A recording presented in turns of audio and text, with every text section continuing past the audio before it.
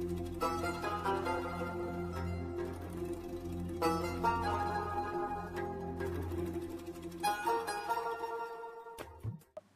Friends, അസ്സലാമു അലൈക്കും.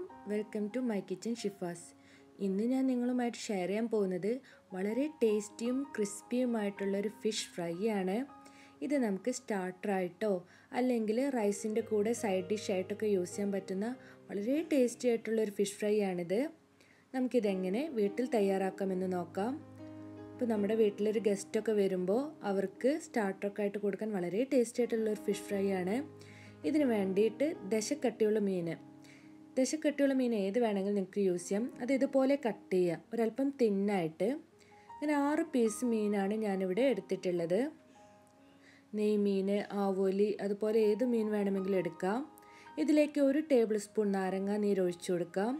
ഒരു 2 പിഞ്ച് ഉപ്പ് കൂടെ ചേർക്കാം. 1 ടീസ്പൂൺ ജിഞ്ചർ ഗാർലിക് പേസ്റ്റ്, അതായത് ഇഞ്ചി വെളുത്തുള്ളി പേസ്റ്റ്. ഇനി നമുക്കിത് നന്നായിട്ടൊന്ന് മാരിനേറ്റ് ചെയ്യാം. ഇങ്ങനെ മാരിനേറ്റ് ചെയ്തതിന് ശേഷം ഒരു 10 മിനിറ്റ് ഇതിനെ ഒന്ന് റെസ്റ്റ് ചെയ്യാനായിട്ട് വെക്കാം. ഫ്രിഡ്ജിലൊന്നും വെക്കേണ്ട ആവശ്യമില്ല, നമുക്ക് പുറത്ത് തന്നെ ഇത് റെസ്റ്റ് ചെയ്യാനായിട്ട് വെക്കാം. ഇപ്പോൾ ഒരു 10 മിനിറ്റ് കഴിഞ്ഞിട്ടുണ്ട്. അടുത്തതായിട്ട് ഇതിന് മുകളിലായിട്ട് 1 ടേബിൾ സ്പൂൺ മൈദപ്പൊടിയോ അല്ലെങ്കിൽ ഗോതമ്പ് പൊടി ഏത് വേണമെങ്കിലും യൂസ് ചെയ്യാം. ഇതൊന്ന് നമുക്ക് ഡസ്റ്റ് ചെയ്ത് കൊടുക്കാം. ഒരു കോട്ടിങ്ങിന് വേണ്ടിയാണ് ഇങ്ങനെ ചെയ്യുന്നത്.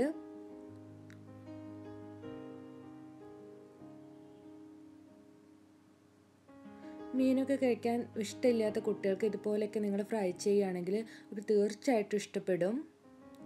കുറവാണെങ്കിൽ ഒരു അല്പം കൂടെ നമുക്ക് ആഡ് ചെയ്യാം.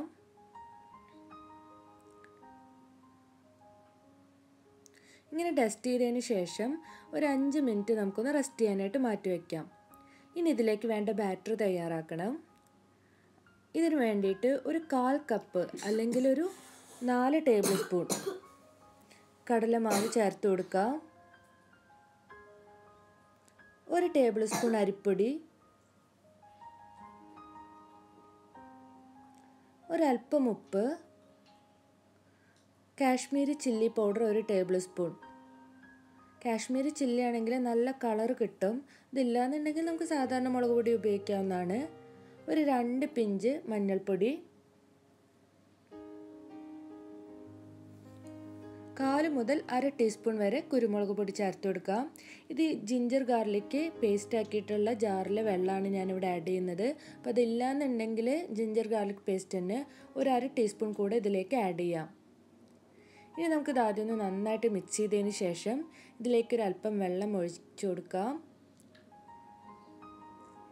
ഇത് അധികം തിക്കായിട്ടുള്ളൊരു ബാറ്ററല്ല, കുറച്ച് തിന്നായിട്ടുള്ള ബാറ്ററാണ്.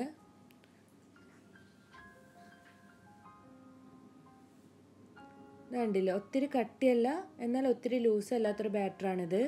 ഇതിലേക്ക് ഒരല്പം കറിവേപ്പിലയും മല്ലിയിലയും ചെറുതായിട്ട് അരിഞ്ഞിട്ട് അത് കൂടെ ഇതിലേക്ക് ചേർത്ത് കൊടുക്കാം. ഇനി നമുക്ക് നന്നായിട്ടൊന്ന് മിക്സ് ചെയ്തെടുക്കാം. അപ്പോൾ ഇവിടെ ബാറ്റർ തയ്യാറായി കഴിഞ്ഞു.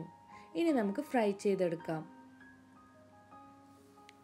ഓയിൽ നല്ലതുപോലെ ചൂടായതിന് ശേഷം നമുക്ക് ഓരോ മീനായിട്ട് ഇതുപോലെ ഈ ബാറ്ററിൽ മുക്കിയെടുക്കാം. എന്നിട്ട് മീഡിയം ഫ്ലെയിമിൽ വെച്ചിട്ട് നമുക്കിതിനെ ഫ്രൈ ചെയ്തെടുക്കാം. ലോ ഫ്ലെയിമിൽ ഒരിക്കലും വെക്കരുത്. അതുപോലെ എണ്ണ നല്ലപോലെ ചൂടായതിന് ശേഷം വേണം നമ്മൾ ഫ്രൈ ചെയ്തെടുക്കാനായിട്ട്. ലോ ഫ്ലെയിം ആക്കി വെച്ച് കഴിഞ്ഞാൽ ഈ ഫ്രൈയിൽ ഒത്തിരി എണ്ണയെല്ലാം കുടിക്കും. അതുകൊണ്ട് മീഡിയം ഫ്ലെയിമിൽ തന്നെ നമുക്കിതിനെ ഫ്രൈ ചെയ്തെടുക്കാം. ഇപ്പോൾ ഇതിൻ്റെ ഒരു സൈഡ് വെന്ത് വന്നിട്ടുണ്ട്. നമുക്കിതൊന്ന് തിരിച്ചിട്ട് കൊടുക്കാം. ഒരല്പം ശ്രദ്ധയോടുകൂടെ തന്നെ നിങ്ങളിത് തിരിച്ചിട്ട് കൊടുക്കണം.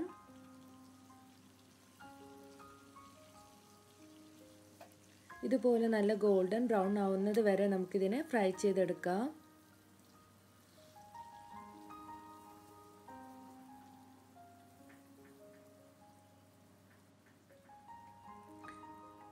നമ്മൾ സാധാരണ മീൻ വറുക്കുമ്പോഴും നമുക്കൊരല്പം എരിവ് എന്തെങ്കിലും കൂടിക്കഴിഞ്ഞാൽ ഒരല്പം കടലമാവെല്ലാം ഇട്ട് കൊടുത്തു കഴിഞ്ഞാൽ നല്ല ടേസ്റ്റ് ആയിരിക്കും മീൻ പൊരിച്ചെടുക്കുമ്പോൾ. ഇപ്പോൾ നമ്മുടെ മീൻ ഇവിടെ തയ്യാറായിട്ടുണ്ട്. നമുക്കിതിനെ ഒരു സ്ട്രെയിനറിലോട്ട് മാറ്റിയെടുക്കാം. അപ്പോൾ വളരെ ടേസ്റ്റി ആയിട്ടുള്ള നമ്മുടെ ക്രിസ്പി ഫ്രൈഡ് ഫിഷ് ഇവിടെ തയ്യാറായിട്ടുണ്ട്. ഇതുവരെ എൻ്റെ ചാനൽ സബ്സ്ക്രൈബ് ചെയ്യാത്തവർ തീർച്ചയായിട്ടും എൻ്റെ ചാനൽ സബ്സ്ക്രൈബ് ചെയ്യുക. അതുപോലെ ഷെയർ ചെയ്യാനും ലൈക്ക് ചെയ്യാനൊന്നും മറക്കരുത്. കൂടുതൽ വീഡിയോസുമായിട്ട് ഞാൻ ഇനിയും വരുന്നതായിരിക്കും മൈ കിച്ചൻ ഷിഫാസിലൂടെ. Thank you.